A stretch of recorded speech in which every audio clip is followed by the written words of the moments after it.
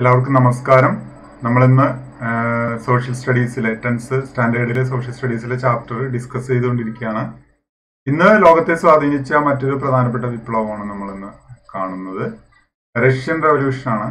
നിങ്ങൾക്കറിയാം, ലോകത്തിലെ ഏറ്റവും വലിയ ഒരു രാജ്യമാണ് റഷ്യ.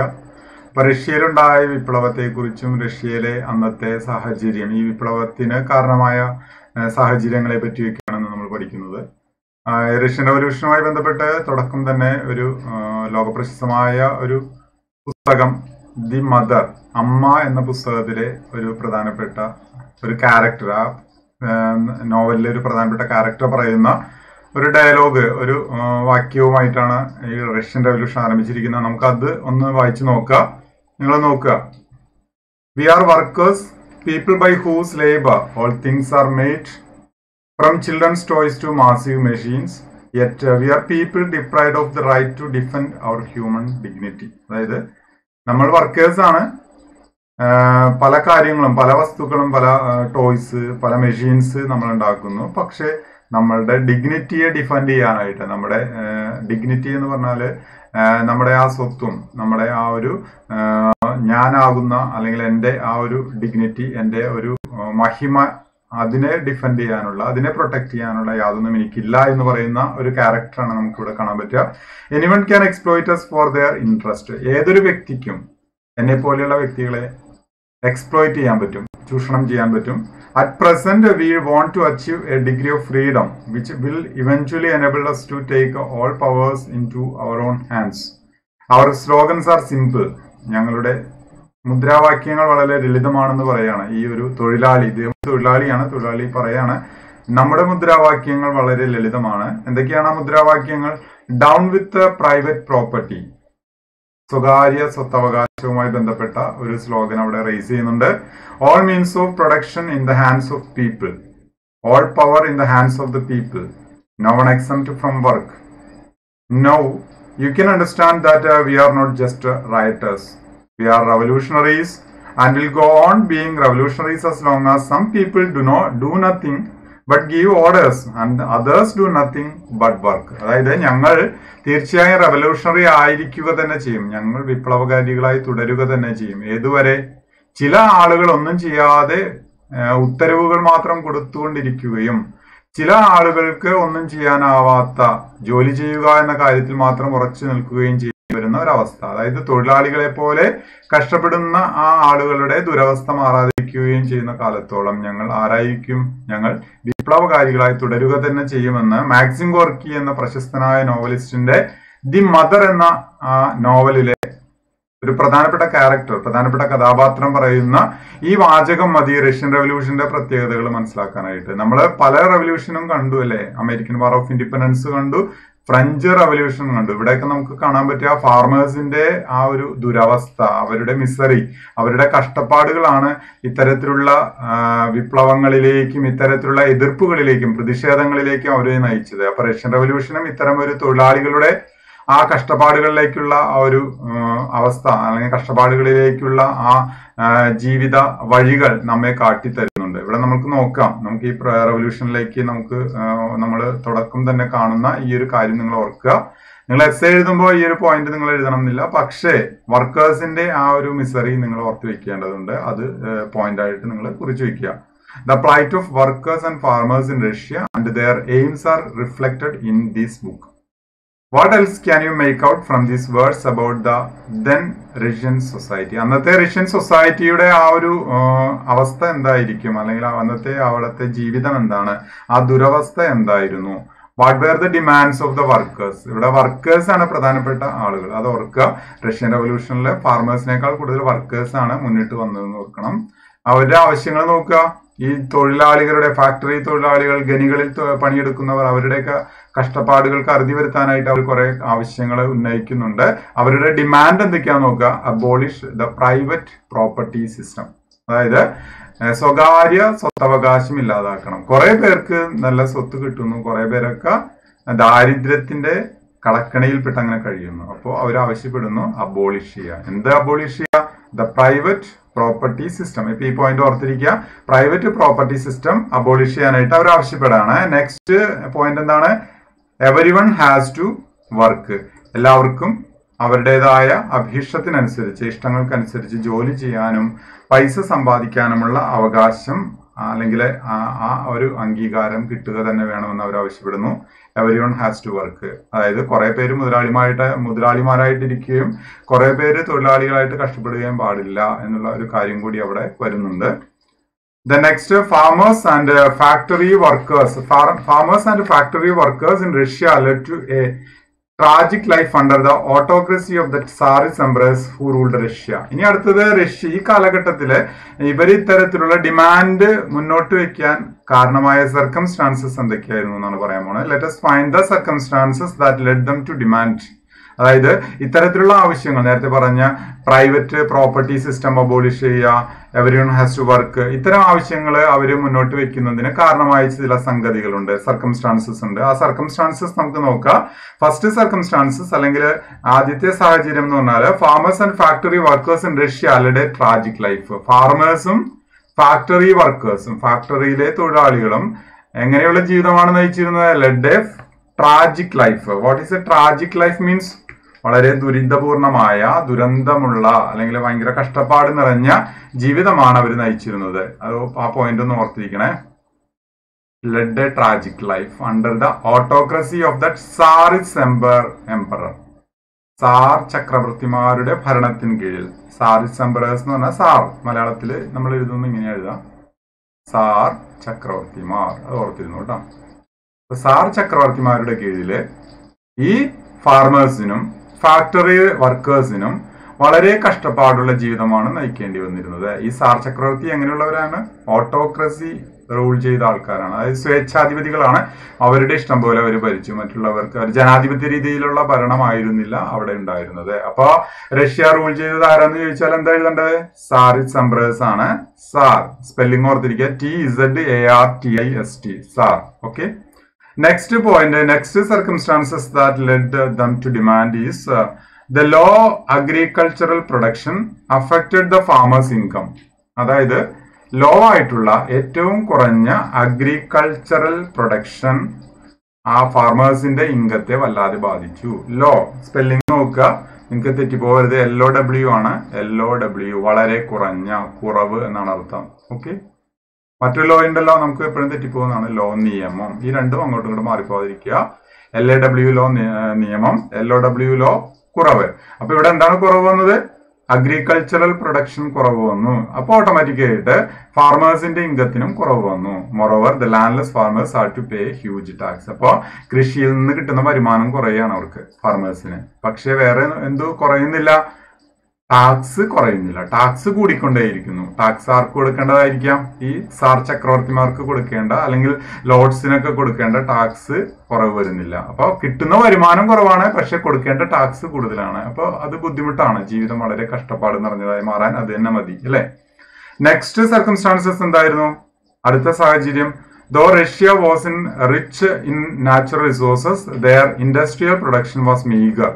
അതായത് റഷ്യ എന്ന് പറഞ്ഞ രാജ്യം നാച്ചുറൽ റിസോഴ്സസിനാൽ സമ്പന്നമായിരുന്നു. അതായത് പ്രകൃതി വിഭവങ്ങൾ ധാരാളമുള്ള രാജ്യങ്ങളിൽ ഒന്നായിരുന്നു. പ്രകൃതി വിഭവം എന്ന് വെച്ചാൽ ഒരു പക്ഷേ നല്ല മണ്ണുണ്ടാവാം, അല്ലെങ്കിൽ സ്വർണത്തിന്റെ നിക്ഷേപം ഉണ്ടാവാം, കൽക്കരി നിക്ഷേപം ഉണ്ടാവാം. ഇത്തരത്തിലുള്ള നാച്ചുറൽ റിസോഴ്സസ് ധാരാളം ഉണ്ടെങ്കിലും ഇൻഡസ്ട്രിയൽ പ്രൊഡക്ഷൻ വളരെ കുറവായിരുന്നു. വ്യവസായശാലകളിൽ നിന്ന് കിട്ടുന്ന പ്രൊഡക്ഷൻ, വ്യവസായ ഉൽപ്പന്നങ്ങൾ കുറവായിരുന്നു. വ്യവസായശാലകളിൽ നിന്ന് നമ്മൾ എന്തൊക്കെ സാധനങ്ങൾ ഉണ്ടാക്കാറുണ്ട്? കുറേയധികം പ്രൊഡക്റ്റ്, നമ്മുടെ നിത്യജീവിതത്തിന് വേണ്ട സാധനങ്ങളൊക്കെ വ്യവസായശാല ഉണ്ടാക്കുന്നത്. അത് വളരെ മീഗറാണ്. മീഗർ എന്ന് പറഞ്ഞാൽ വളരെ കുറച്ച്. It was the foreigners who controlled majority of the industries that existed there. അത് ഒരു വലിയൊരു പ്രശ്നം തന്നെയായിരുന്നു. ഈ വ്യവസായശാലകളെ കൺട്രോൾ ചെയ്തിരുന്നത് അവിടത്തുകാരല്ലായിരുന്നു, തദ്ദേശീയരല്ലായിരുന്നു, മറിച്ച് ആരാണ്? ഫോറിനേഴ്സ് ആണ്. ഓക്കെ. അതൊരു വലിയ പ്രോബ്ലം തന്നെയായിരുന്നു. അതുകൊണ്ട് അവിടെയുള്ള ആൾക്കാർക്ക് അതിന്റെ ഗുണം കിട്ടിയില്ല. അവിടെയുള്ള ഫാക്ടറി പ്രൊഡക്ഷൻസിന്റെ ഓണേഴ്സ് ആരാണ്? ഫോറിനേഴ്സ് ആണ്. അതും ഒരു കാരണമാണ്. അപ്പോൾ നമ്മൾ ഈ വിപ്ലവത്തിന്റെ പ്രധാനപ്പെട്ട അവസ്ഥ അല്ലെങ്കിൽ ബാക്ക്ഗ്രൗണ്ടിനെ പറ്റി പറയുമ്പോൾ tragic life of the farmers and factory workers എന്നുള്ള കാര്യം ഓർക്കുക. അവിടെ സാർ ചക്രവർത്തിമാരുടെ കീഴിൽ അവരുടെ ലൈഫ് വളരെ മിസറബിൾ ആയിരുന്നു. അവരുടെ ഇൻകം വളരെ കുറവായിരുന്നു. They had to pay huge tax. അതും ഒരു വലിയൊരു പ്രശ്നം തന്നെയാണ്. ലാൻഡ്ലെസ് ആയ ഫാർമേഴ്സ് ആണ് അവിടെ ഉണ്ടായിരുന്നത്. എന്താ ലാൻഡ്ലെസ് ഫാർമേഴ്സ്? കൃഷിഭൂമി സ്വന്തമില്ലാത്ത മറ്റുള്ളവരുടെ കൃഷിത്തോട്ടത്തിൽ പണിയെടുക്കേണ്ടി വരുന്ന ഫാർമേഴ്സിന് ഹ്യൂജ് ടാക്സ്, വളരെ വലിയ നികുതി കൊടുക്കേണ്ടി വന്നു, ഗവൺമെന്റിലേക്ക് നികുതി കൊടുക്കേണ്ടി വന്നു. മറ്റൊന്ന്, ഇൻഡസ്ട്രിയൽ പ്രൊഡക്ഷൻ വളരെ കുറവായിരുന്നു. ഇൻഡസ്ട്രി ഒക്കെ ആരുടെ കയ്യിലായിരുന്നു? ഫോറിനേഴ്സിന്റെ കയ്യിലായിരുന്നു. അപ്പോ ഇത്രയും കാര്യങ്ങൾ ഓർക്കണം. നെക്സ്റ്റ്, ഈ റവല്യൂഷനെ സ്വാധീനിച്ച അല്ലെങ്കിൽ ഈ വിപ്ലവത്തിലേക്ക് അവരെ കൊണ്ടുചെന്നെത്തിച്ച, അവരെ പ്രചോദിപ്പിച്ച, ആ രാജ്യത്തെ പ്രചോദിപ്പിച്ച ചില പ്രധാനപ്പെട്ട റൈറ്റേഴ്സിനെ പറ്റി നമ്മൾ ഓർക്കേണ്ടതുണ്ട്. നമ്മൾ കഴിഞ്ഞ ക്ലാസ്സിൽ അമേരിക്കൻ വാർ ഓഫ് ഇൻഡിപെൻഡൻസിലും ഫ്രഞ്ച് റവല്യൂഷനിലും നമ്മൾ കുറെ റൈറ്റേഴ്സിന്റെ അല്ലെങ്കിൽ തിങ്കേഴ്സിന്റെ ഒക്കെ സ്വാധീനം പഠിച്ചു അല്ലെ. ആ തിങ്കേഴ്സിന്റെ പേര് മറന്നു പോകരുത്. ഇവിടുത്തെ തിങ്കേഴ്സിന്റെ പേര് നമുക്ക് നോക്കാം. റൈറ്റേഴ്സിന്റെ പേര് ഓർക്കാം. നേരത്തെ കണ്ട മാക്സിം ഗോർക്കി, ലോകപ്രശസ്തനായ റൈറ്ററാണ്, നോവലിസ്റ്റാണ് അദ്ദേഹം. മറ്റൊരു റൈറ്ററാണ്, എഴുത്തുകാരനാണ് Leo Tolstoy. Then next one, Ivan Turgenev and Anton Chekhov. Spelling ഒക്കെ തെറ്റി പോകരുത്. ആന്റൺ ഷെക്കോവ് ഒരു വലിയൊരു നോവലിസ്റ്റും പ്ലേ റൈറ്റും ആണ്, നാടകകൃത്തും ഒക്കെയാണ്. അതുപോലെ തന്നെ മാക്സിം ഗോർക്കിയുടെ അമ്മ എന്ന നോവല് വളരെ വലിയ രീതിയിൽ നേരത്തെ പറഞ്ഞ ആ ഒരു തൊഴിലാളിയുടെ സങ്കടകരമായ വാക്കുകളൊക്കെ വായിക്കുന്ന ആളുകൾക്ക് തീർച്ചയായിട്ടും ഇതിന് ഒരു അറുതി, ഇതിനൊരു സ്റ്റോപ്പ് ഉണ്ടാവണമെന്ന് ആഗ്രഹം ഉണ്ടാവും അല്ലെ. അപ്പൊ ഇത്തരത്തിലുള്ള ഈ റൈറ്റേഴ്സ് ആരൊക്കെയാ? റൈറ്റേഴ്സിന്റെ പേര് ഒന്നുകൂടി പറയാം. Maxim Gorky, Leo Tolstoy, Ivan ടർഗനേവ് and Anton ഷെക്കോവ് depicted the plight of the workers and farmers in their works. അതായത് അവരുടെ നോവലുകളിലും അവരുടെ നാടകങ്ങളിലും ഒക്കെ അവര് ഈ പാവപ്പെട്ട തൊഴിലാളികളുടെ കഷ്ടപ്പാടുകൾ അങ്ങനെ വളരെ വിശദമായിട്ട് എഴുതാൻ തുടങ്ങി. അപ്പൊ ഇതൊക്കെ വായിക്കുമ്പോൾ എല്ലാവരുടെയും മനസ്സിൽ അതിനെതിരെ ഒരു രോഷം, ഒരു പ്രതിഷേധം ഉണരുക തന്നെ ചെയ്യും അല്ലെ. നെക്സ്റ്റ് പോയിന്റ് നോക്കുക, മാർക്സിസ്റ്റ് ഐഡിയോളജി. അടുത്ത ഒരു കാര്യം, ഈ റഷ്യ എന്ന് പറയുമ്പോൾ തന്നെ നിങ്ങൾ ഓർക്കേണ്ട ഒരു പ്രധാനപ്പെട്ട സംഗതിയാണ് മാർക്സിസം. നിങ്ങൾക്കറിയാം കമ്മ്യൂണിസം അല്ലെ. കമ്മ്യൂണിസം, മാർക്സിസം, ഇതൊക്കെ രണ്ട് ഏകദേശം സെയിം ആയിട്ടുള്ള ഐഡിയോളജിയാണ്. ഈ മാർക്സിസം എന്ന ആ ഐഡിയോളജി, ഈ ഒരു ആശയം കൊണ്ടുവന്നത് ആരാന്ന് ഓർത്തിരിക്കണം. Karl Marx and Frederick Engels. അപ്പോ കാൾ മാർക്സിന്റെയും ഫ്രെഡറിക് ഏംഗൽസിന്റെയും പ്രവർത്തനങ്ങള്, അവരുടെ ഐഡിയോളജിയുടെ പേരെന്താണ്? Marxist ideology. ഈ ഐഡിയോളജി വർക്കേഴ്സിനെ വല്ലാതെ സ്റ്റേർഡ് മീൻസ് അവരെ മൂവ് ചെയ്യിപ്പിച്ചു, അവരെ സ്വാധീനിച്ചു. They called for establishing the supremacy of the workers instead of that by the capitalist. അതായത് അവര് പറയാണ്, ഈ മാർക്സിസം പറയാണ്, യഥാർത്ഥ അവകാശികൾ, അതായത് ഇൻഡസ്ട്രിയൽ പ്രൊഡക്ഷന്റെ ആയാലും മറ്റു പ്രൊഡക്ഷന്റെ ആയാലും യഥാർത്ഥ അവകാശികൾ ആരാണ്? വർക്കേഴ്സ് ആണ്. മറിച്ച് ആരല്ല? ക്യാപിറ്റലിസ്റ്റ് അല്ല. ക്യാപിറ്റലിസ്റ്റ് എന്ന് പറഞ്ഞാൽ മുതലാളിമാർ. അപ്പൊ മുതലാളിമാർക്കല്ല സുപ്രീമസി വേണ്ടത്, മറിച്ച് ആർക്ക് സുപ്രീമസി വേണം? തൊഴിലാളികൾക്ക് സുപ്രീമസി വേണം. അതായത് നിങ്ങൾ കേട്ടിട്ടുണ്ടാവാം, സർവ്വരാജ്യ തൊഴിലാളികളെ സംഘടിക്കുവിൻ, സംഘടിച്ച് ശക്തരാകുവിൻ. വളരെ വലിയൊരു മുദ്രാവാക്യമായിരുന്നു, ലോകം മുഴുവൻ മുഴങ്ങിക്കേട്ട ഒരു വലിയ മുദ്രാവാക്യമാണ്. ഈ മാർക്സിസ്റ്റ് ഐഡിയോളജിയിൽ നിന്നുണ്ടായ ഒരു വലിയൊരു മുദ്രാവാക്യമാണ് ഇപ്പോൾ ഞാൻ പറഞ്ഞത്.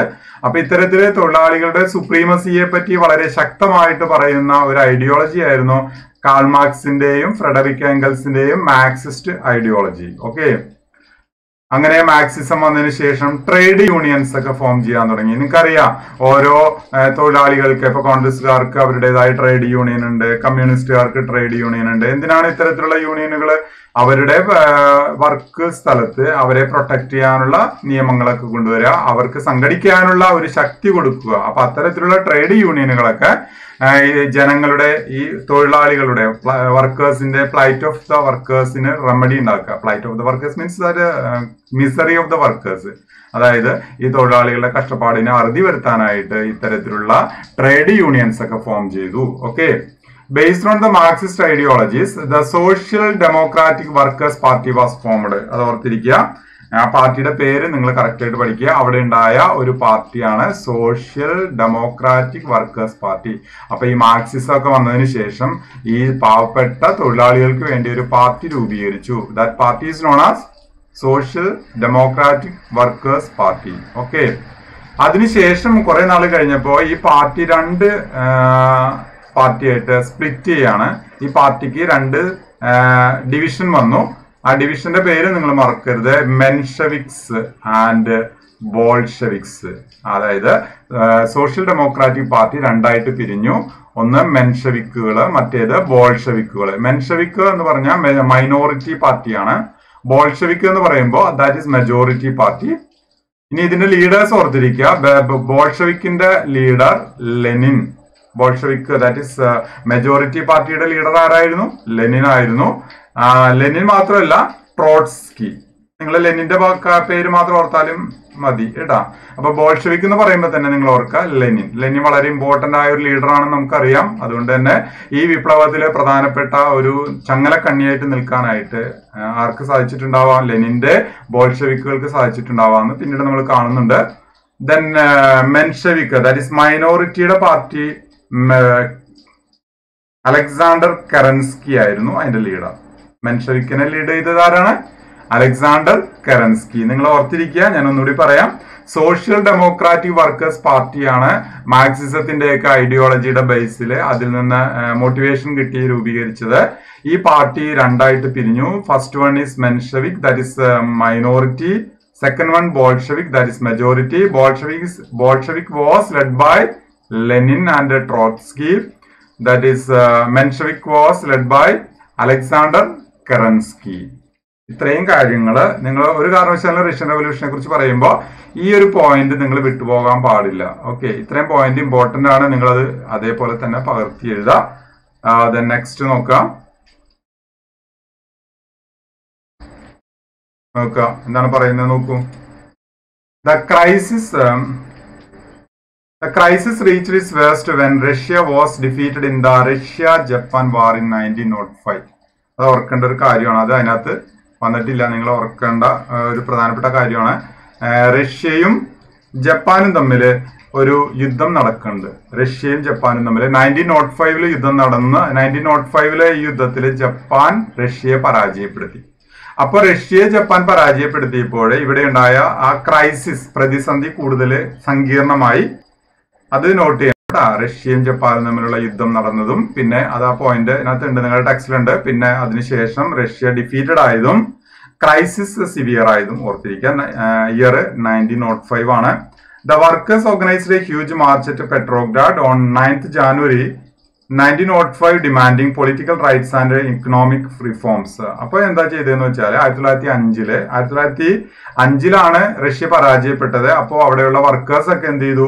ആ വർക്കേഴ്സ് ഒക്കെ എല്ലാവരും ഒരുമിച്ച് ചേർന്നിട്ട് അവരൊരു മാർച്ച് നടത്തി. എവിടേക്കാണ് ആ മാർച്ച് നടത്തിയ? ആ സ്ഥലത്തിന്റെ പേര് ഓർത്തിരിക്കുക, പെട്രോഗ്രാഡിലേക്ക് അവർ മാർച്ച് നടത്തി. എന്ത് ഡിമാൻഡ് ചെയ്തിട്ടാണ്? Political rights and economic reforms. അതായത് രാഷ്ട്രീയമായ സ്വാതന്ത്ര്യങ്ങളും പൊളിറ്റിക്കൽ ആയിട്ടുള്ള അവകാശങ്ങൾക്കും വേണ്ടിയായിട്ടാണ് ഈ തൊഴിലാളികളൊക്കെ പെട്രോഗ്രാഡിലേക്ക് 1905 ഒരു മാർച്ച് നടത്തിയത്. മാർച്ച് വളരെ ഇമ്പോർട്ടന്റ് ആണ്.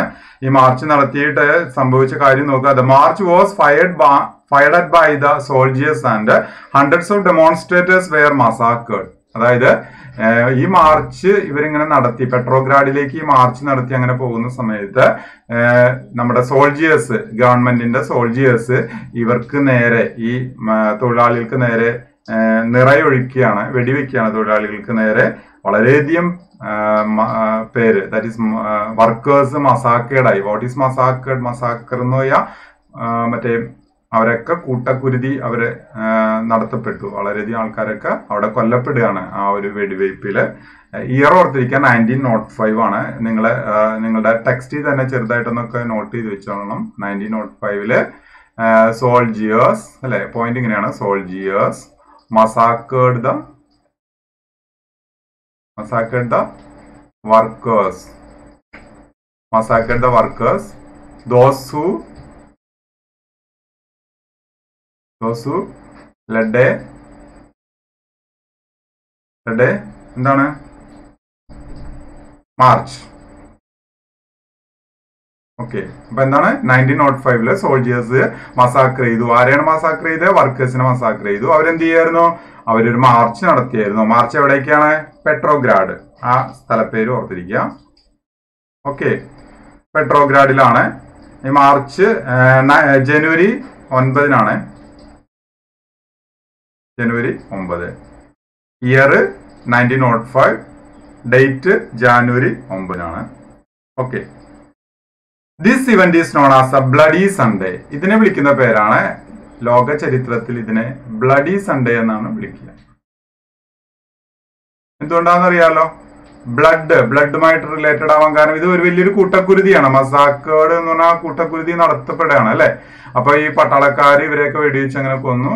വളരെയധികം രക്തച്ചൊരിച്ചിൽ നടന്ന ഒരു വലിയൊരു ഒരു സംഭവമാണ് ഇത്. അതുകൊണ്ട് തന്നെയാണ് ഇതിനെ എന്ത് വിളിക്കുന്നത്, ബ്ലഡി സൺഡേ എന്ന് വിളിക്കുക.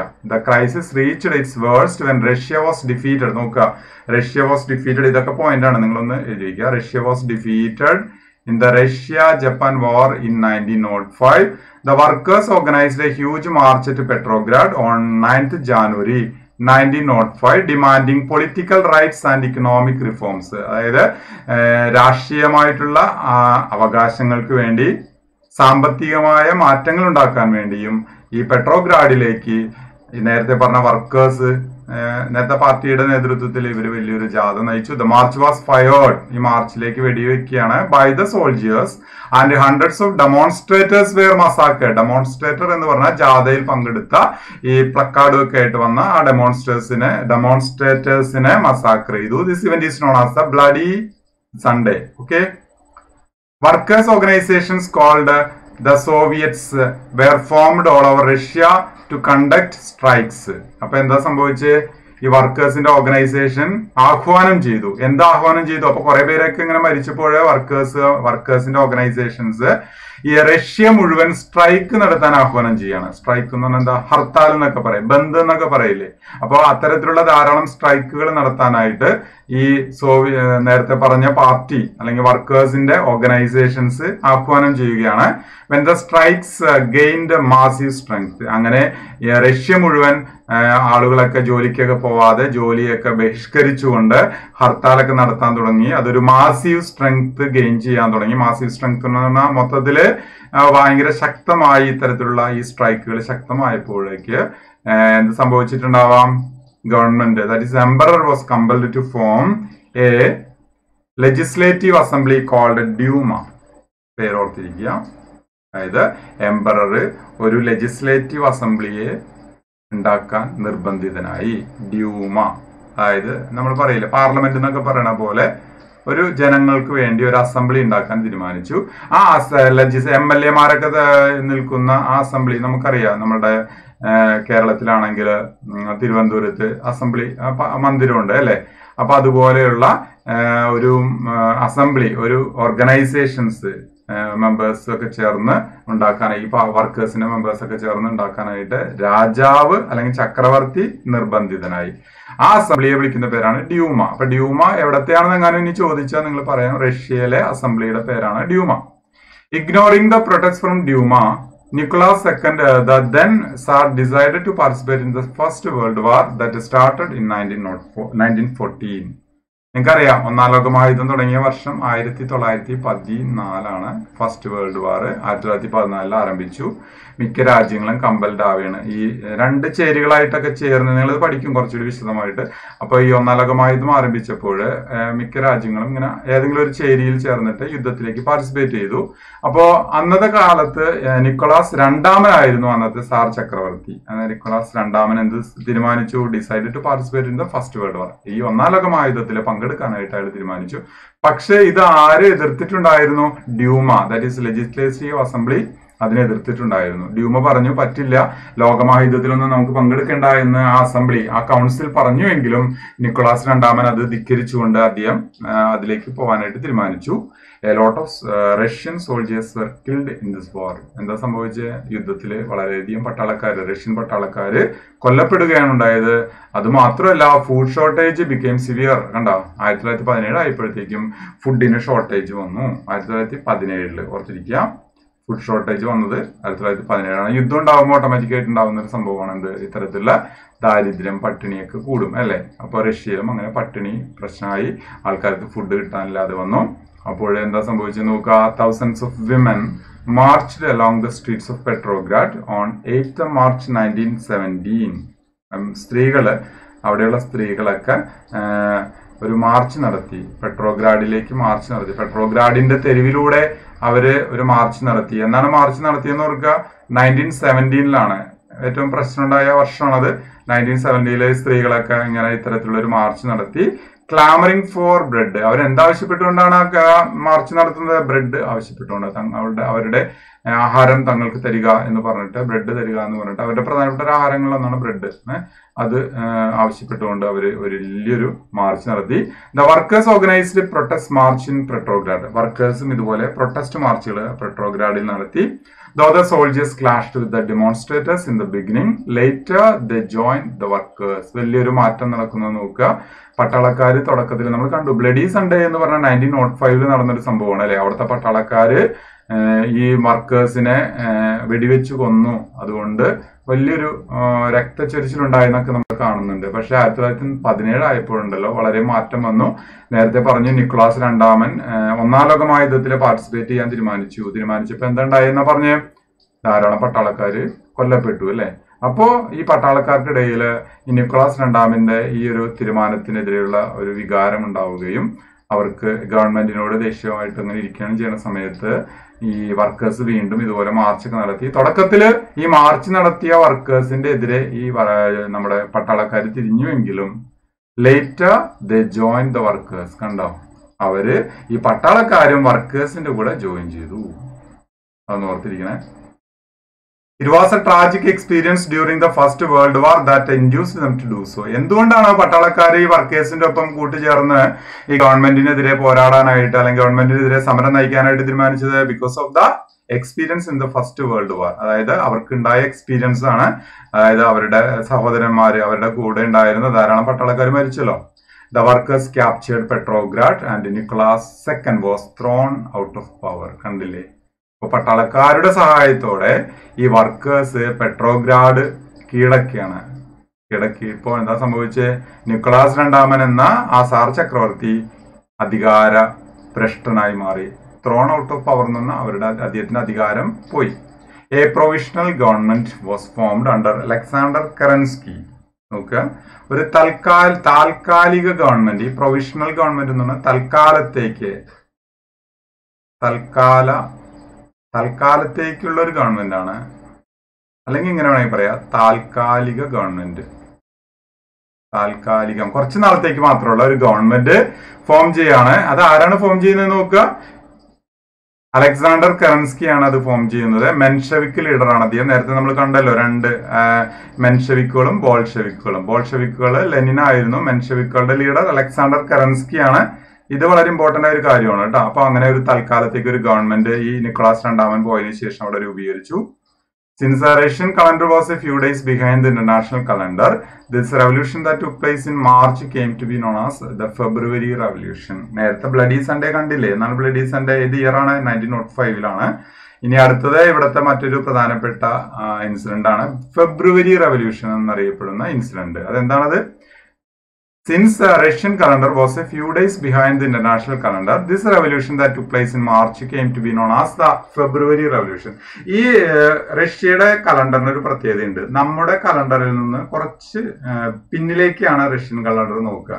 അതായത് ഇപ്പൊ നമ്മുടെ കലണ്ടറിൽ മാർച്ച് ആണെങ്കിൽ റഷ്യൻ കലണ്ടർ നോക്കുമ്പോൾ അത് ഫെബ്രുവരി ആയിരിക്കുള്ളൂ. അതായത് നമ്മുടെ കലണ്ടറിനേക്കാളും ബാക്കിലാണ്, അതായത് കുറച്ച് ദിവസങ്ങളുടെ വ്യത്യാസം അല്ലെങ്കിൽ ബാക്കിലാണ് ഏത് കലണ്ടർ?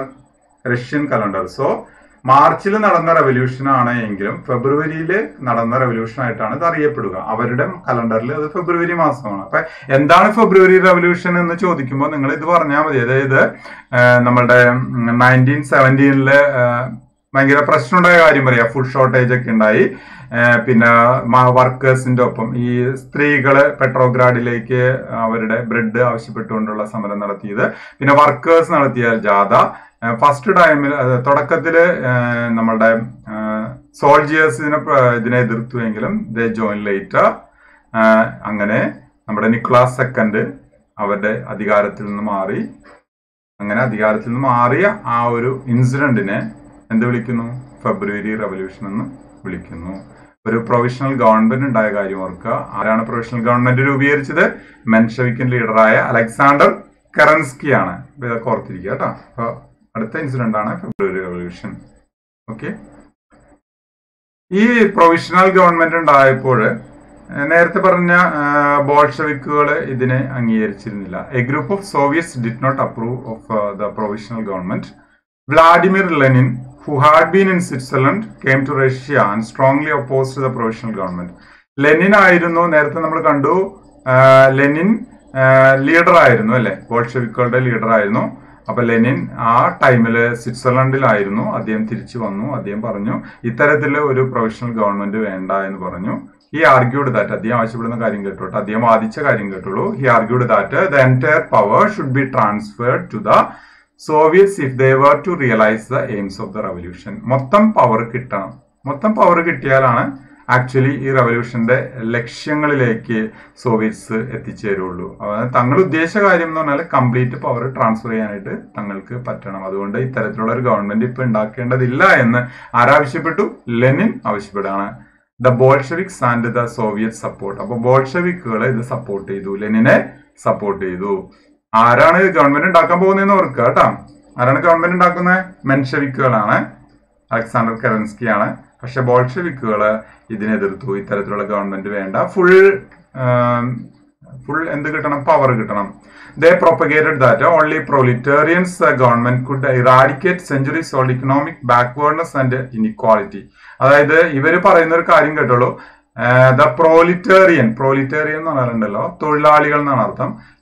ഇവിടെ വേണ്ട ഗവൺമെന്റ് തൊഴിലാളികളുടെ ഗവൺമെന്റാ വേണ്ടത്. അപ്പൊ തൊഴിലാളികളുടെ ഗവൺമെന്റ് ഇവിടെ വന്നാൽ മാത്രമേ ഇറാഡിക്കേറ്റ് ചെയ്യാൻ പറ്റുള്ളൂ, നിർമാർജനം ചെയ്യാൻ പറ്റുള്ളൂ. എന്തിനെ നിർമാർജനം ചെയ്യാൻ പറ്റുള്ളൂ? Centuries old economic backwardness and ഇഗ്നീക. അസമത്വം, സമൂഹത്തിലെ അസമത്വം, സാമ്പത്തികമായിട്ടുള്ള ബാക്ക്വേർഡ്നെസ്, ഇതൊക്കെ ഇല്ലാതാക്കണമെങ്കിൽ ഇവിടെ എന്ത് ഗവൺമെന്റ് വരണം?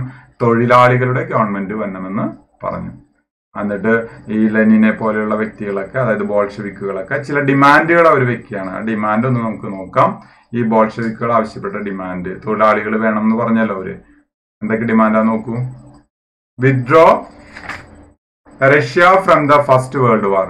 റഷ്യ ഒന്നാം ലോക മഹായുദ്ധത്തിൽ നിന്ന് പിൻവാങ്ങണം, അതൊരു ആവശ്യമാണ് അവർ ഉന്നയിച്ചത്.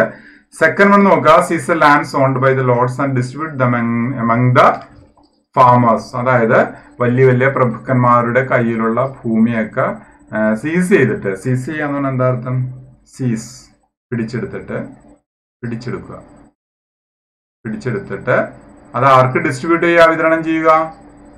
ഫാർമേഴ്സിന് വിതരണം ചെയ്യുക. ഫാർമേഴ്സ് ഒക്കെ ലാൻഡ്ലെസ് ആണല്ലോ, അതായത് കൃഷിഭൂമി ഇല്ലാത്ത, സ്വന്തമായിട്ട് കൃഷിഭൂമി ഇല്ലാത്ത ഫാർമേഴ്സിന് ഈ വലിയ വലിയ ലോർഡ്സിന്റെ, പ്രഭുക്കന്മാരുടെ അവരുടെ കയ്യിലുള്ള അധീനതയിലുള്ള ഭൂമിയൊക്കെ പിടിച്ചെടുത്തിട്ട് ഈ പാവപ്പെട്ട ഫാർമേഴ്സിന് ഡിസ്ട്രിബ്യൂട്ട് ചെയ്യുക, വിതരണം ചെയ്യുക.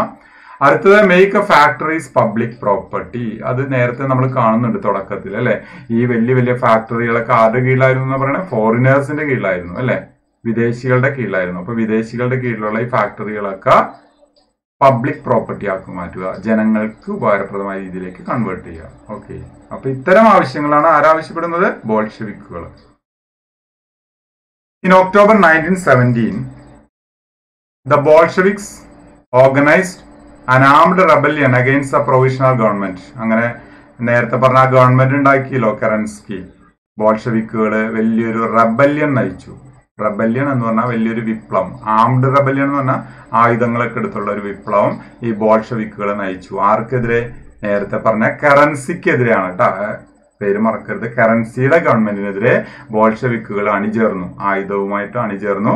അപ്പൊ കറൻസി പേടിച്ച് എന്ത് ചെയ്തു എന്നറിയാമോ? കറൻസ്കി ഫ്ലഡ് ഫ്രം ദ കൺട്രി. കറൻസ്കി നാട്ടിൽ നിന്ന് ഓടിക്കളഞ്ഞു. ഫ്ലഡ് എന്ന് പറഞ്ഞാൽ ഓടിപ്പോയി.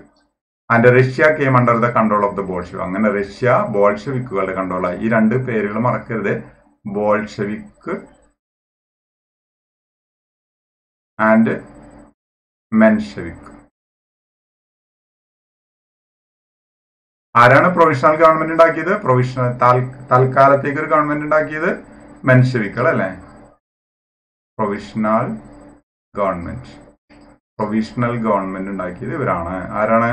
മെൻഷെവിക്കുകൾ. ഇത് എതിർത്തത് ആരാണ്? ബോൾഷെവിക്കുകളാണ്. ലെനിന്റെ നേതൃത്വത്തില് വലിയൊരു ആർമഡ് റെബല്യൻ വന്നു. നമ്മുടെ കറൻസ്കി നാട്ടിൽ നിന്ന് ഓടിപ്പോയി. This event through which the Bolsheviks attained power. അങ്ങനെ ബോൾഷെവിക്കുകൾക്ക് അധികാരം കിട്ടിയ ഈ ഇവന്റ്, ഈ ഒരു സംഭവം known as October revolution. Russian calendar വെച്ചിട്ട് അത് ഒക്ടോബറിലാണ് നടന്നത്. So that is known as October revolution. അപ്പൊ രണ്ട് ടൈപ്പ് റെവല്യൂഷൻ ഇപ്പൊ നമ്മൾ പഠിച്ചു. എന്താണ്? ഫെബ്രുവരി റെവല്യൂഷനും ഒക്ടോബർ റെവല്യൂഷനും. ഈ രണ്ട് റവല്യൂഷനും കറക്റ്റ് ആയിട്ട് നിങ്ങൾ പോയിന്റ് ഔട്ട് ചെയ്ത് എഴുതണേ. ഫെബ്രുവരി റവല്യൂഷൻ എന്ന് പറഞ്ഞാൽ എന്തായിരുന്നു? ഫെബ്രുവരി റവല്യൂഷൻ എന്ന് പറഞ്ഞാൽ സാർ ചക്രവർത്തിനെ ഓടിക്കാനുള്ള റവല്യൂഷൻ ആയിരുന്നു അല്ലെ. എന്നാൽ ഇപ്പൊ നമ്മൾ പറഞ്ഞ ഒക്ടോബർ റവല്യൂഷൻ ആരിൽ നിന്ന് മോചനം, ആരൊടിക്കാനുള്ള റവല്യൂഷൻ ആയിരുന്നു? ആ പ്രൊവിഷണൽ ഗവൺമെന്റിനെ ഇല്ലാണ്ടാക്കിയിട്ട് കംപ്ലീറ്റ് പവർ കിട്ടാൻ വേണ്ടിയുള്ള ബോൾഷെവിക്കുകളുടെ ഒരു ആംഡ് റെബല്യൻ ആയിരുന്നു. അപ്പൊ രണ്ട് റെബല്യനും അങ്ങോട്ടും ഇങ്ങോട്ട് മാറിപ്പോരുത് കേട്ടോ. ഇത് ഒക്ടോബറിൽ നടന്നു, മറ്റേത് ഫെബ്രുവരിയിൽ. Okay, let us examine the results of Russian revolution. അങ്ങനെ ഇത് ഏകദേശം കംപ്ലീറ്റ് ആയി. ലെനിൻ ഹെഡായിട്ട് റഷ്യയിൽ ഒരു ഗവൺമെന്റ് ഉണ്ടാവുകയാണ്. റഷ്യൻ റവല്യൂഷന്റെ പ്രധാനപ്പെട്ട റിസൾട്ട്സ് ഇവിടെ പറഞ്ഞിട്ടുണ്ട്, മെയിൻ പോയിന്റ് ആയിട്ട് കൊടുത്തിരിക്കുന്നു. നമുക്ക് നോക്കാം. Russia withdrew from the first world war. അങ്ങനെ ഈ ഒക്ടോബർ റവല്യൂഷന് ശേഷം റഷ്യ കംപ്ലീറ്റ് വിഡ്രോ ചെയ്തു. ഒന്നാം ലോക മഹായുദ്ധത്തിൽ നിന്ന് റഷ്യ പിൻവാങ്ങി. മറ്റൊന്ന് ceased out the land and distributed among the പെസൻസ്. പെസൻസിന് നേരത്തെ പറഞ്ഞ ലാൻഡൊക്കെ എടുത്തിട്ട്, ലാൻഡൊക്കെ സീസ് ചെയ്തിട്ട് പിടിച്ചടക്കിയിട്ട് പെസൻസിന് ഡിസ്ട്രിബ്യൂട്ട് ചെയ്തു. Next gave importance to public sector. Public സെക്ടറിന് ജനങ്ങൾക്ക് വേണ്ടിയുള്ള ഫാക്ടറികളൊക്കെ അവിടെ സ്ഥാപിച്ചു. Introduced centralised planning. കേന്ദ്രീകൃതമായിട്ടുള്ള ഒരു പ്ലാനിങ് കൊണ്ടുവന്നു. Then next achieved develops in the field of science, technology, economy. Science, technology, economy ഇതിലൊക്കെ ഡെവലപ്മെന്റ് ഉണ്ടാക്കാൻ വേണ്ടി അവർ പല കാര്യങ്ങളും ചെയ്തു. അതിൽ അച്ചീവ്മെന്റ് ഉണ്ടായി. Then next is new constitution came to force in 1924. 1923 അവർക്ക് അവരുടേതായ ഒരു കോൺസ്റ്റിറ്റ്യൂഷൻ ഉണ്ടാക്കി, ഭരണഘടന അവർ നിർമ്മിച്ചു. Then last one, Union of Soviet Socialist Republic was formed by consolidating different Soviet republics. എന്താണത്? Union of Socialist Republic was formed by consolidating different Soviet republic. പല Soviet റിപ്പബ്ലിക്കുകളെയും കൂട്ടിച്ചേർത്തിട്ട് ഒരു കേന്ദ്ര റിപ്പബ്ലിക് ഉണ്ടാക്കി. ദാറ്റ് കേന്ദ്ര റിപ്പബ്ലിക്കിനെ വിളിക്കുന്ന പേരാണ് സോഷ്യലിസ്റ്റ് റിപ്പബ്ലിക്. ഇത് ഓർത്തിരിക്കുക കേട്ടോ. അപ്പൊ പല പല റിപ്പബ്ലിക്കുകളായിട്ട് കിടക്കുകയായിരുന്നു റഷ്യ. അപ്പൊ പല പല റിപ്പബ്ലിക്കുകളായിട്ട് കിടക്കുന്ന റഷ്യയെ ഒരുമിച്ച് ചേർത്തിട്ട് സോവിയറ്റ് സോഷ്യലിസ്റ്റ് റിപ്പബ്ലിക് ഉണ്ടായി. അപ്പോ റഷ്യൻ റവല്യൂഷന്റെ ആ റിസൾട്ട്സ് ഒന്നുകൂടി ഞാൻ പറയാം. ഫസ്റ്റ് വേൾഡ് വാറിൽ നിന്ന് അവർ വിത്ഡ്രോ ചെയ്തു. സെക്കൻഡ് വൺ, ലാൻഡ് ഡിസ്ട്രിബ്യൂട്ട് ചെയ്തു. നെക്സ്റ്റ് പബ്ലിക് സെക്ടറിന് ഇമ്പോർട്ടൻസ് കൊടുത്തു. പിന്നെ ഇൻട്രൊഡ്യൂസ്ഡ് സെൻട്രലൈസ്ഡ് പ്ലാനിങ് കൊണ്ടുവന്നു. ദെൻ നെക്സ്റ്റ് സയൻസ് ടെക്നോളജിയിൽ ഇംപ്രൂവ്മെന്റ് ഉണ്ടായി. 1924 കോൺസ്റ്റിറ്റ്യൂഷൻ ഉണ്ടാക്കി. എല്ലാ സോവിയറ്റുകളെയും കൂട്ടിച്ചേർത്തിട്ട് സോവിയറ്റ് സോഷ്യലിസ്റ്റ് റിപ്പബ്ലിക് ഫോം ചെയ്തു. ഇത്രയും കാര്യങ്ങളാണ് നമ്മൾ കാണുന്നത്. ഓക്കെ, അപ്പൊ നമുക്ക് ഒന്നുകൂടി ആദ്യം തുടങ്ങി ഒന്നുകൂടി ഒന്ന് പ്രധാനപ്പെട്ട പോയിന്റുകളിലേക്ക് ഒന്ന് നോക്കാം. ഫസ്റ്റ് എന്താണ് നമ്മൾ കാണുന്നത്? ഫാർമേഴ്സിന്റെയും വർക്കേഴ്സിന്റെയും പ്ലൈറ്റ് അല്ലെ, അവരുടെ കഷ്ടപ്പാടാണ്. അവരുടെ കഷ്ടപ്പാടിനെ പറ്റി കാണിക്കാനായിട്ട് ഒരു ദി മദർ എന്ന നോവൽ തന്നെ തുടക്കം തന്നെ നമ്മൾ കാണുന്നുണ്ട്. അതിന്റെ കഷ്ടപ്പാടുകൾ എന്ന് പറഞ്ഞാല് അവർക്ക് പല റൈറ്റ്സും അവർക്ക് കിട്ടിയിരുന്നില്ല. അവർ പല കാര്യങ്ങളും ആവശ്യപ്പെടുന്നത് നമ്മൾ കാണുന്നുണ്ട്. Abolish private property system ഇല്ലാണ്ടാക്കണം. എല്ലാവരും എവരിവൺ ഹാസ് ടു വർക്ക്. എല്ലാവരും ജോലി ചെയ്ത് പണിയെടുത്തൊക്കെ ജീവിക്കട്ടെ. കുറെ പേര് പണിയെടുക്കുന്നില്ല, കുറെ പേര് പണിയെടുക്കുന്നു. പണിയെടുക്കുന്നവർക്ക് കഷ്ടപ്പാട്, പണിയെടുക്കാത്തവർക്ക് കഷ്ടപ്പാടില്ല, സുഭിക്ഷമായ ജീവിതം, അതൊക്കെ വേണ്ട എന്ന് അവർ ആവശ്യപ്പെടുകയാണ്. പിന്നെ മറ്റൊന്ന്, ഇതിലേക്ക് എത്തിച്ച, ഇത്തരത്തിൽ ആവശ്യപ്പെടാനായിട്ട് അവരേക്ക് എത്തിച്ച കാര്യങ്ങളൊന്ന് സാർ ചക്രവർത്തിയുടെ ഒരു ഭരണമായിരുന്നു. ഫാർമേഴ്സിനും ഫാക്ടറി വർക്കേഴ്സിനും ട്രാജിക് ലൈഫാണ് ലീഡ് ചെയ്യേണ്ടി വന്നിരുന്നത്. പിന്നെ അടുത്ത ഫാർമേഴ്സിന്റെ ഇങ്ങ് വളരെ കുറവേ ഉണ്ടായുള്ളൂ, മീഗർ ആയിരുന്നു. പക്ഷെ അവരുടെ ടാക്സ് വളരെ കൂടുതലായിരുന്നു. പിന്നെ മറ്റൊന്ന്, അവർക്ക് ഇൻഡസ്ട്രിയൽ പ്രൊഡക്ഷൻ കൺട്രോൾ ചെയ്തിരുന്നത് ഫോറിനേഴ്സ് ആണ്. അവർക്ക് അതിൽ വലിയ കാര്യം ഉണ്ടായിരുന്നില്ല. ദെൻ നെക്സ്റ്റ്, ചില റൈറ്റേഴ്സ് ഇവരെ സ്വാധീനിച്ചു. റൈറ്റേഴ്സിന്റെ പേര് Maxim Gorky, Leo Tolstoy, Ivan ടർഗനോവ്, Anton ഷെക്കോ, ഇവരൊക്കെയാണ് പ്രധാനപ്പെട്ട റൈറ്റേഴ്സ്. ദെൻ അതുകൂടാതെ മാർക്സിസ്റ്റ് ഐഡിയോളജികൾ, കമ്മ്യൂണിസത്തിന്റെ ആശയങ്ങൾ, കാൾ മാർക്സിന്റെയും ഫ്രെഡറിക് എംഗൽസിന്റെയും ആശയങ്ങൾ വർക്കേഴ്സിനെ സ്വാധീനിച്ചു. അങ്ങനെ അതിന്റെ ബേസിൽ വർക്കേഴ്സ് ഒരു പാർട്ടി ഉണ്ടാക്കി. ആ പാർട്ടിയുടെ പേരെന്താണ്? Social democratic workers party. Okay, അങ്ങനെ ഈ പാർട്ടി കുറെ നാൾ കഴിഞ്ഞപ്പോൾ ഈ പാർട്ടി രണ്ടായിട്ട് ഡിവൈഡ് ചെയ്യാണ്. First minority party, that is മെൻഷവിക്കുകളുടെ party, പിന്നെ ബോൾഷെവിക്കുകളുടെ party. Minority പാർട്ടിയായ മെൻഷവിക്കിന്റെ leader Alexander Kerensky ആണ്. Majority party, that is ബോൾഷെവിക്കിന്റെ party led by Lenin. പിന്നെ ലെനിൻ മാത്രമല്ല, ട്രോട്സ്കി. ബോൾഷെവിക്കുകളുടെ നേതാക്കന്മാരുടെ പേരാണ് ലെനിനും ട്രോട്സ്കിയും. ഓക്കെ, പിന്നെ നമ്മൾ കാണുന്നത് കാൾ മാർക്സിന്റെ ആശയങ്ങൾ അവരെ സ്വാധീനിച്ചു എന്ന് പറഞ്ഞു. അതിനുശേഷം അവര് പാർട്ടി ഉണ്ടാക്കിയത് പറഞ്ഞു. ദെൻ നെക്സ്റ്റ് വളരെ ഇമ്പോർട്ടന്റ് ആയ ഒരു ഇവന്റ് നടന്നത് 1905 റഷ്യയും ജപ്പാനും തമ്മിലുള്ള യുദ്ധമാണ്. റഷ്യയും ജപ്പാനും തമ്മിലുള്ള യുദ്ധത്തില് റഷ്യ പരാജയപ്പെട്ടു. 1905 അങ്ങനെ പരാജയപ്പെട്ടപ്പോൾ ഈ വർക്കേഴ്സ് ഒക്കെ വലിയൊരു ജാഥ അല്ലെ, വലിയൊരു മാർച്ച് അവർ നടത്തിയാണ്. 1905 ജനുവരി 9 അവർ മാർച്ച് നടത്തിയത്. അവർക്ക് എന്താണ് അവരുടെ ആവശ്യം? പൊളിറ്റിക്കൽ റൈറ്റ്സ് തങ്ങൾക്ക് ഉണ്ടാവണം, ഇക്കണോമിക് റിഫോംസ് ഉണ്ടാവണം. പക്ഷേ എന്ത് സംഭവിച്ച് ഈ മാർച്ച് അങ്ങനെ വന്നപ്പോൾ സോൾജിയേഴ്സ് ഇവർക്കെതിരെ വെടിയുണ്ടകൾ ഉതിർത്തു അല്ലെ. ഈ ഡെമോൺസ്ട്രേറ്റേഴ്സിനെ മസാക്ർ ചെയ്തു. വളരെയധികം പേര് മരിച്ചു, കൊല്ലപ്പെട്ടു. ഈ ഇവന്റിനെ വിളിക്കുന്ന പേരാണ് ബ്ലഡി സൺഡേ. അപ്പൊ ഫസ്റ്റ് ഇവന്റ് ബ്ലഡി സൺഡേ ആണ്. Okay, bloody Sunday. അതിനുശേഷം ഇത് കഴിഞ്ഞപ്പോൾ വളരെയധികം ആൾക്കാർ മരിച്ചപ്പോൾ സോവിയറ്റുകൾ ആവശ്യപ്പെടുകയാണ് രാജ്യം മുഴുവൻ സ്ട്രൈക്ക് നടത്തണം. രാജ്യം മുഴുവൻ സ്ട്രൈക്ക് നടത്തി അത് വലിയൊരു സ്ട്രെങ്ത്തിലേക്ക് എത്തിപ്പോകുന്നത് കണ്ടപ്പോൾ അന്നത്തെ സാർ ചക്രവർത്തി ഒരു അസംബ്ലി ഫോം ചെയ്യാനായിട്ട് തീരുമാനിക്കുകയാണ്. അദ്ദേഹം കമ്പൽഡ് ആവുകയാണെന്ന് പറയുന്നത്. കമ്പൽഡ് എന്ന് പറഞ്ഞാൽ പ്രേരിപ്പിക്കപ്പെട്ടു. ആ അസംബ്ലിയുടെ പേരെന്താണ്? ആ നിയമസഭയുടെ പേര് ഡ്യൂമ. അപ്പൊ നിങ്ങൾ ഡ്യൂമ എന്ന് കേൾക്കുമ്പോൾ തന്നെ പറയാ റഷ്യയുടെ അസംബ്ലിയുടെ പേരാണ് ഡ്യൂമ. അങ്ങനെ ഡ്യൂമ എന്ന അസംബ്ലി ഉണ്ടായെങ്കിലും നിക്കോളാസ് രണ്ടാമൻ 1914 ഒരു തീരുമാനം എടുത്തു. ഡ്യൂമ എതിർത്തു എങ്കിലും നിക്കോളാസ് രണ്ടാമൻ ഫസ്റ്റ് വേൾഡ് വാറിൽ പാർട്ടിസിപ്പേറ്റ് ചെയ്യാനായിട്ട് തീരുമാനിച്ചു. അതിന്റെ ഫലം എന്തായിരുന്നു? അതിന്റെ ഫലം വളരെയധികം സോൾജിയേഴ്സ് കൊല്ലപ്പെട്ടു അല്ലെ. പിന്നെ ഫുഡ് ഷോർട്ടേജ് ഉണ്ടായി, വളരെ കഷ്ടപ്പാടുകൾ 1917 ആയപ്പോഴേക്കും ഉണ്ടായി. അപ്പോൾ വീണ്ടും ഇതുപോലെ നേരത്തെ നടത്തിയ മാർച്ച് ബ്ലഡി സൺഡേയിലേക്ക് നയിച്ച കാര്യം നമ്മൾ കണ്ടു. ഇവിടെ ഇപ്പോഴും സ്ത്രീകൾ മാർച്ച് നടത്തുന്നു. അതിനുശേഷം വർക്കേഴ്സ് മാർച്ച് നടത്തുന്നു. വർക്കേഴ്സിന്റെ മാർച്ചിലും സ്ത്രീകളുടെ മാർച്ചിലും ഒക്കെ ആദ്യം നമ്മുടെ സോൾജിയേഴ്സ് എതിർത്തു എങ്കിലും പിന്നീട് സോൾജിയേഴ്സും ഇതിൽ ചേരുകയാണ് ചെയ്യുന്നത്. അതോടുകൂടി ഭയങ്കര സ്ട്രെങ്ത് കിട്ടി അല്ലെ. സ്ട്രെങ്ത് കിട്ടിയതിനു ശേഷം എന്താ സംഭവിക്കണമെന്ന് വെച്ചാൽ നിക്കോളാസ് രണ്ടാമൻ അദ്ദേഹത്തിന്റെ അധികാരത്തിൽ നിന്ന് ഇറങ്ങേണ്ടി വന്നു. ആ അധികാരത്തിൽ നിന്ന് ഇറങ്ങേണ്ടി വന്ന ആ സംഭവത്തെയാണ് ഫെബ്രുവരി റവല്യൂഷൻ എന്ന് വിളിക്കുക. അതിനുശേഷം ഉണ്ടായത് നേരത്തെ പറഞ്ഞ ഒരു പ്രൊവിഷണൽ ഗവൺമെന്റ്, അലക്സാണ്ടർ കറൻസി, മെൻഷവിക്കുകളുടെ നേതൃത്വത്തിൽ, പുറത്തിരിക്കുക അലക്സാണ്ടർ കറൻസ്കി ഒരു പ്രൊവിഷണൽ ഗവൺമെന്റ്, ഒരു താൽക്കാലിക ഗവൺമെന്റ് ഉണ്ടാക്കി. ഇത് ആരെതിർത്തു? ബോൾഷവിക്കുകൾ എതിർത്തു അല്ലെ. ബോൾഷവിക്കുകളെ എതിർത്തു എന്ന് പറയുമ്പോൾ നമ്മുടെ ലെനിൻ എതിർക്കുകയാണ്. ലെനിനെ പോലെയുള്ള സോവിയറ്റുകളൊക്കെ എതിർത്തു. അവർ ആവശ്യപ്പെടുന്ന ഒരു കാര്യം കംപ്ലീറ്റ് പവർ തൊഴിലാളികൾക്ക് കിട്ടണമെന്നാണ് അവർ പറയുന്നത്. വ്ളാഡിമിർ ലെനിൻ അദ്ദേഹം strongly oppose the provisional government. He argued that the entire power should be transferred to the Soviets അല്ലെ. അങ്ങനെ ഇവർ വലിയ ഒരു ആർംഡ് റബല്യൻ നയിക്കുകയാണ്. തൊഴിലാളികൾക്ക് വേണ്ടിയുള്ള ഒരു ഗവൺമെന്റ് ഉണ്ടാവണമെന്ന ആവശ്യത്തിൽ തൊഴിലാളികൾക്ക് പവർ കിട്ടുന്ന ഗവൺമെന്റ് ഉണ്ടാക്കണമെന്ന് ബോൾഷെവിക്കുകൾ ആവശ്യപ്പെട്ടു. അവര് വലിയൊരു ആർംഡ് റബല്യൻ നയിക്കുകയാണ്. റബല്യൻ. അവർ കുറെ ആവശ്യങ്ങൾ വരുന്നുണ്ട്. അവര് പറയുന്നു, എന്താണ് പറഞ്ഞത്? ലെനിന്റെ നേതൃത്വത്തിലുള്ള ബോൾഷെവിക്കുകൾ റഷ്യ ഒന്നാം ലോക മഹായുദ്ധത്തിൽ നിന്ന് പിൻവാങ്ങണം, ലാൻഡൊക്കെ പിടിച്ചെടുത്തിട്ട് ലാൻഡ് ഇല്ലാത്ത ആൾക്കാർക്ക് ഡിസ്ട്രിബ്യൂട്ട് ചെയ്യണം, ഫാക്ടറികളൊക്കെ പബ്ലിക് പ്രോപ്പർട്ടി ആക്കണം. അങ്ങനെ ഇതൊക്കെ ആവശ്യപ്പെട്ടിട്ട് 1917 ഒരു ആംഡ് റെബല്യൻ അവർ നയിച്ചു.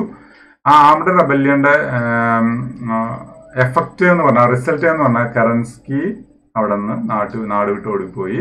അങ്ങനെ ബോൾഷെവിക്കുകൾക്ക് ഭരണം കിട്ടി.